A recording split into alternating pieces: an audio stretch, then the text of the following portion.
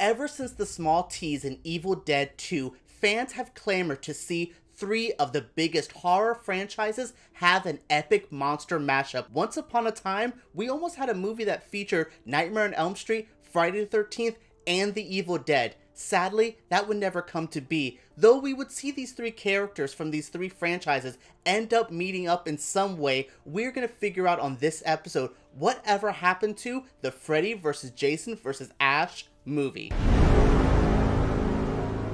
What the hell happened here?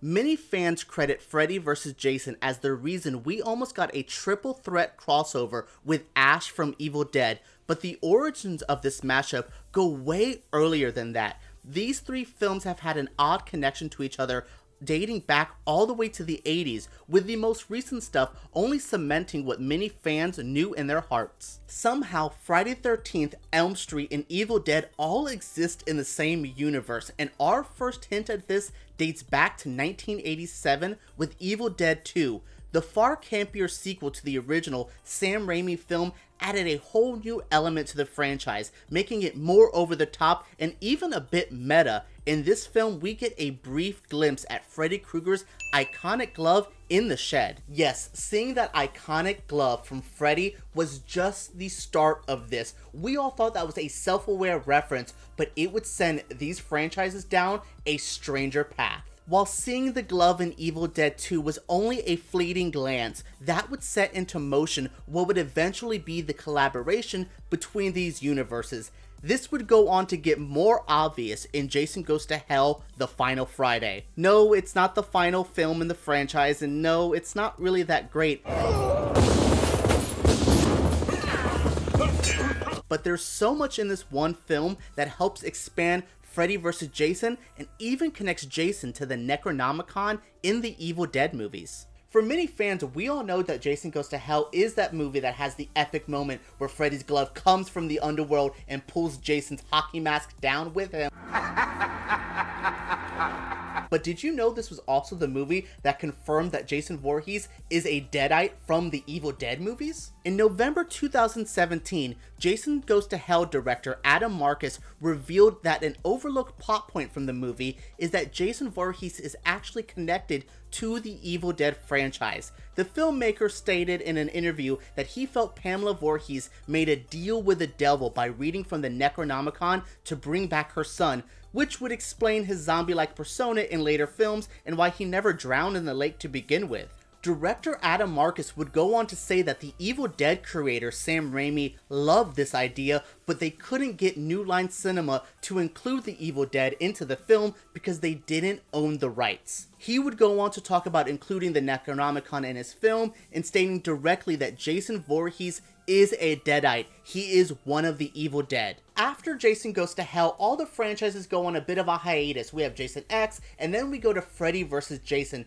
which was an event film. This was like the Avengers Endgame for horror fans in the early 2000s. But we were laying the groundwork for a collaboration. We were having the references to Evil Dead. Could this be the start of our epic Ash versus Jason versus Freddy? It could be, but it sadly would not work out that well. Development for Freddy vs. Jason vs. Ash was rocky from the start. New Line Cinema had the rights to Friday and Nightmare, but not Evil Dead. Still, Larry Katz, a producer behind Freddy vs. Jason, wanted to bring these films together. Jason Goes to Hell planted the seeds, and now Katz wanted to water those seeds. Katz would go on to put a treatment together, but sadly never made it past that phase. It seems like the creative heads behind all these franchises all walked in with massive ideas how to handle this crossover event, but could not agree on a conclusion. The actor who plays Ash Williams, Bruce Campbell, even opened up about this creative process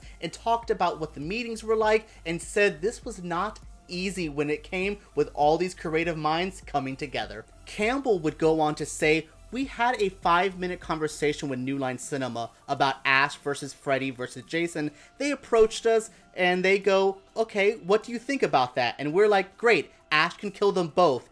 There was a long pause. Well, actually, that's not something we can entertain.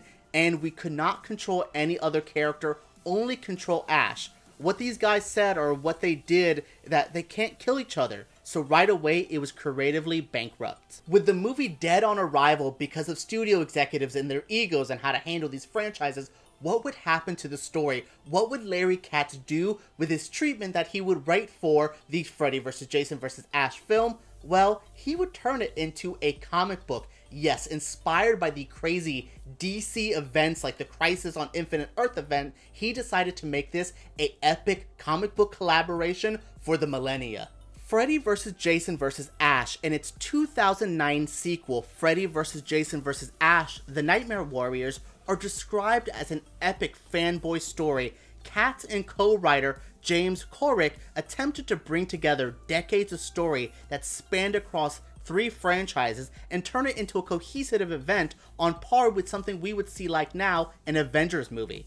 The comics would go on to be a campy romp and end up having a cult following. This felt like a love letter to fans of these iconic franchises, and it's kind of the best that we could do. I was personally a big fan of these comic books. I really enjoy them. There are some epic collaborations. They bring together so many stories from all of this. People that were there in the Freddy movies, people that were there in the Jason movies, and Ash Williams there with his chainsaw hand. As much as I would have loved to see a film, I think they were allowed to have a little bit more fun in the world of comics. There was no budget, no studio executives, just pure horror mayhem. Though the studio executives killed this film and we never got to see Bruce Campbell, Robert Englund, and Kane Hodder have an epic battle, we now know whatever happened to the Freddy vs. Jason vs. Ash film. What do you guys think of this video? What do you guys think of this story? Were you fans of Freddy vs. Jason vs. Ash? Were you looking forward to this movie? Were you disappointed to see how it all came together? But did you end up getting to read the comic books? Let us know down in the comments below. Subscribe to Flickering Myth because we make videos like this every single week, and give us a thumbs up if you did enjoy this video. Alright guys, let's talk about whatever happened to Freddy vs. Jason vs. Ash down below.